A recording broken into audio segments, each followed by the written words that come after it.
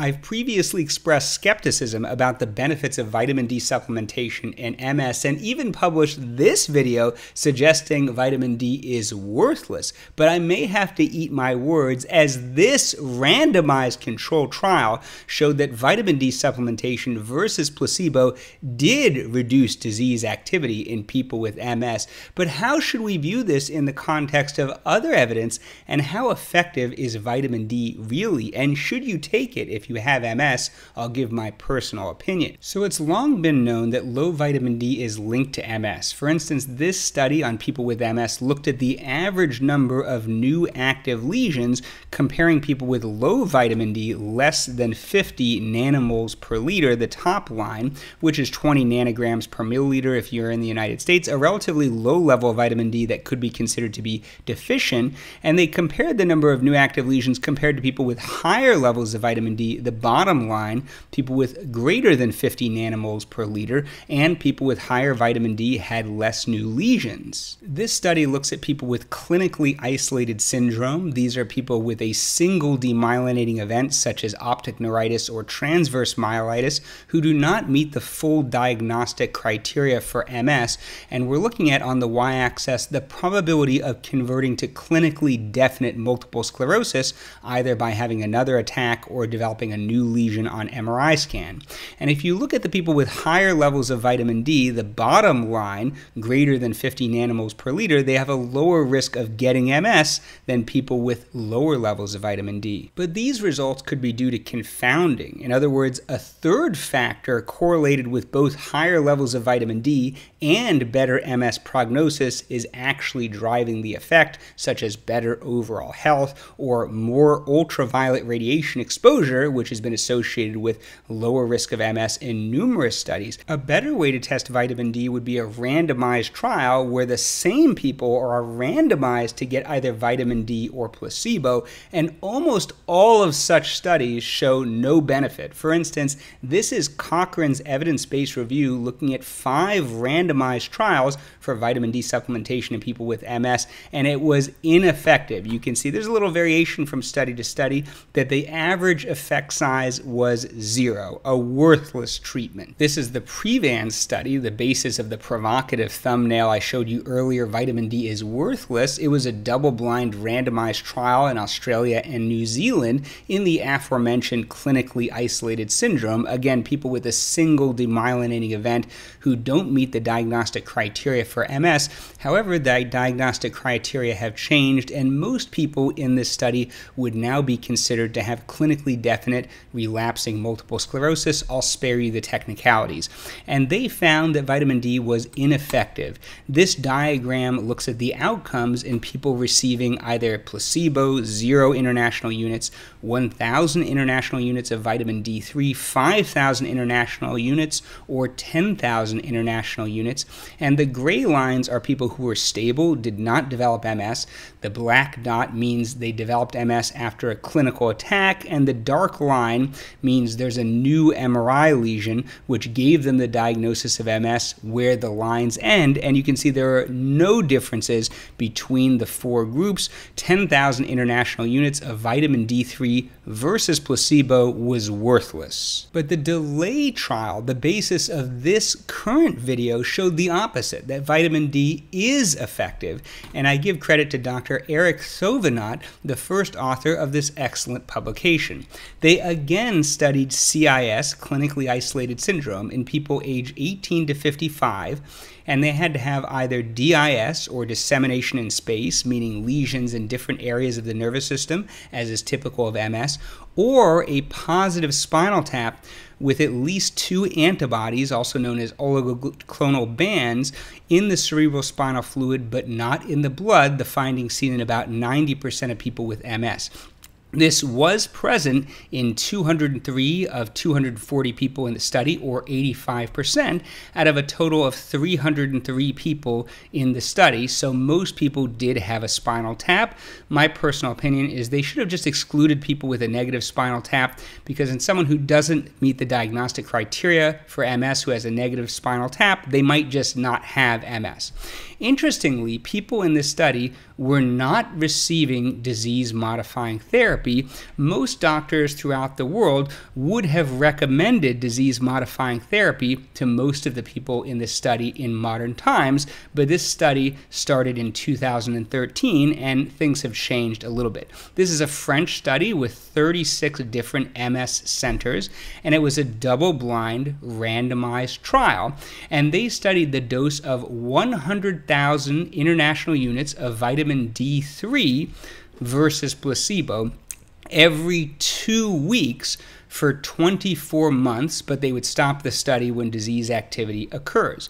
This may seem like a huge dose, but it's the equivalent of 50,000 international units once weekly, a commonly prescribed dose, or about 7,000 international units once a day, less than the Prevan study I showed you a moment ago. I personally take 5,000 international units of vitamin D3 daily.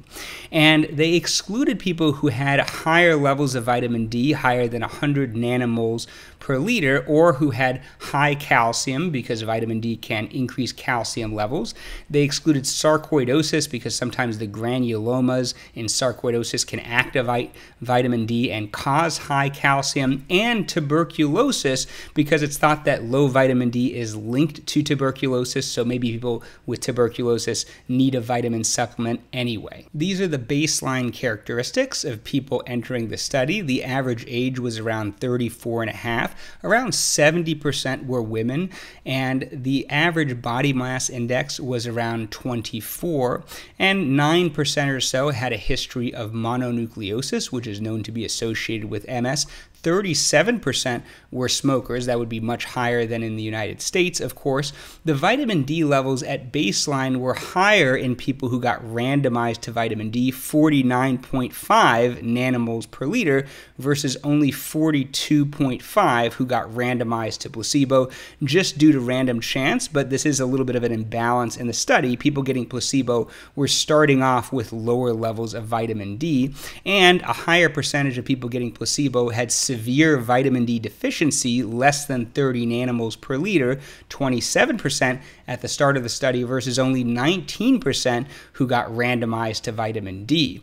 They also looked at their EDSS score. EDSS is Expanded Disability Status Score, a measure of disability in MS research, and it was very low, 1 in both groups. It's a 0 to 10 scale, and about 50% had less than 9 T2 bright brain lesions on MRI, which is a fairly low number of lesions. So these people were healthier with less disease activity than the typical person with MS. Continuing with the baseline characteristics and looking at their MRI activity, about half of them did not have any contrast-enhancing or active lesions on their initial MRI, but quite a few, around 40%, had one active lesion, and around 10% had 2 or more active lesions, and about a quarter of them had 2 or more lesions, not necessarily active, on spinal cord imaging, and most of these people, as I mentioned earlier, would meet the 2017 McDonald's diagnostic criteria for multiple sclerosis, around 90% of these people. Now let's move to the results. The primary outcome of this study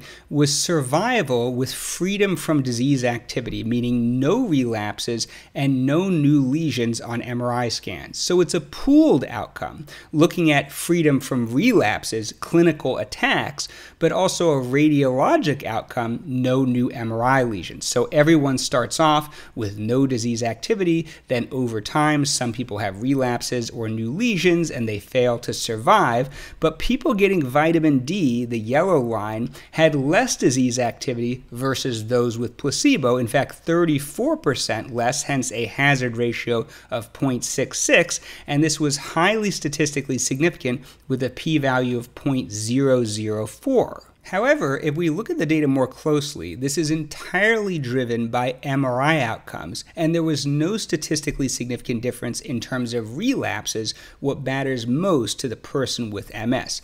So let's say if we look at contrast-enhancing lesions. Now, in the article, they look at adjusted data, so partially adjusted data or fully adjusted data, and you can see partial adjustment means adjusting only for baseline contrast-enhancing MRI lesions, whereas the full adjustment adjusts for age, sex, T2 lesions, EDSS, plasma vitamin D levels, receiving IV steroids, and you really shouldn't do any adjustment in part of the primary analysis because this is a randomized trial. It's random who got vitamin D or placebo, and so by doing adjustments, you're just introducing this new confounder in my personal opinion.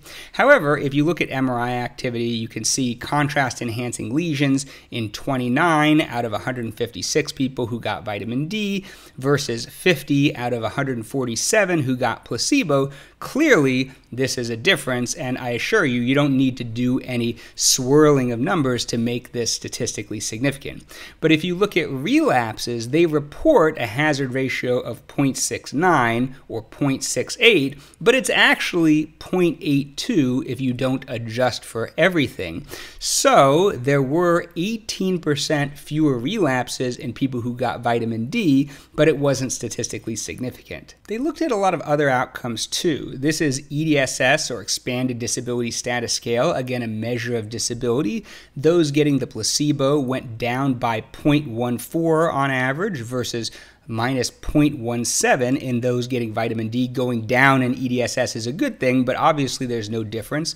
They looked at the PACET, the Paced Auditory Serial Addition Test, a measure of cognitive function.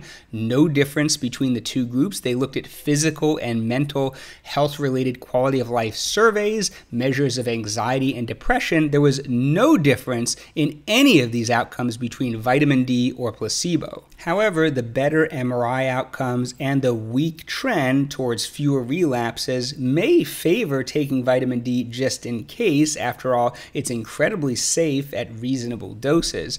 They also looked at what factors predicted whether or not vitamin D would be beneficial, and most factors didn't have any influence. For instance, age greater or less than 36 made no difference. Male or female made no difference. Number of brain lesions didn't make a difference. People who had 2 or more active enhancing lesions on MRI didn't seem to benefit from vitamin D, though the sample size was quite small, only 15 in each group. Baseline level of disability didn't matter. Whether or not someone had oligoclonal bands, in other words, a positive spinal tap, didn't matter, but baseline level of vitamin D did matter, with those having greater than 30 nanomoles per liter had no benefit or no statistically significant benefit, where people with very low levels of vitamin D, less than 30 nanomoles per liter, actually did have a benefit. And of course, this would make physiologic sense that the most deficient people stand the most to gain. They did look at side effects. There were 2 people with hypocalcemia, in other words, low calcium, a known side effect of vitamin D supplementation, but they were actually both in the placebo group. No one taking vitamin D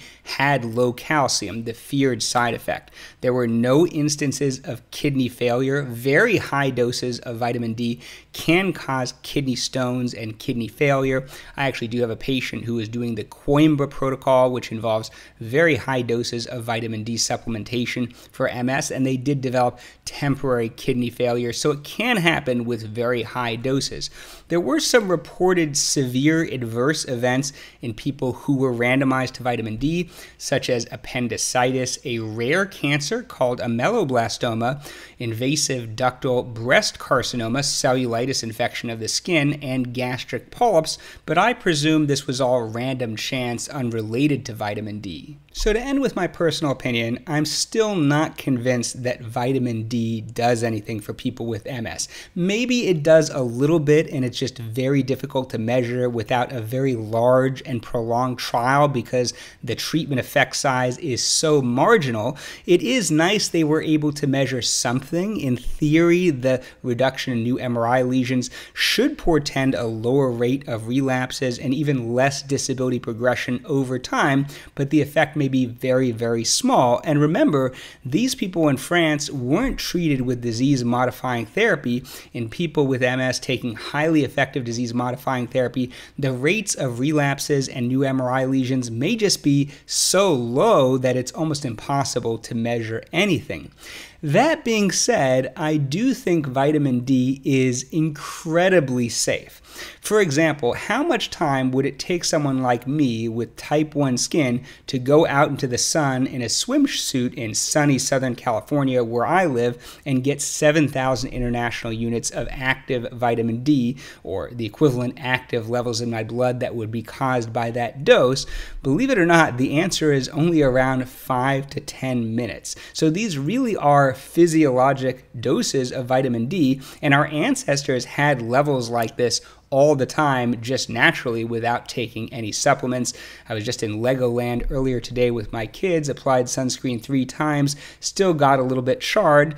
Such is life with type 1 skin, but I suppose it prevents vitamin D deficiency to some extent, as long as you don't wear too much clothing or spend too much time indoors. So I think vitamin D at reasonable doses is quite safe. Again, I take 5,000 international units of vitamin D3 for no particular reason except maybe to prevent osteoporosis, which I believe is also unproven.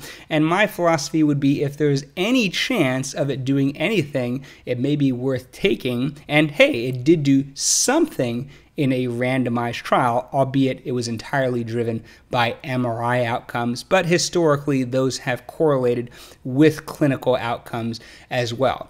Now, of course, that's just my personal opinion. You can talk to your own provider for personal medical advice. I'd be interested to know, do you take a vitamin D supplement? Which form do you take, D3 or D2? How much do you take? And do you actually believe it works, or are you just taking it just in case? And do you have suggestions for other videos?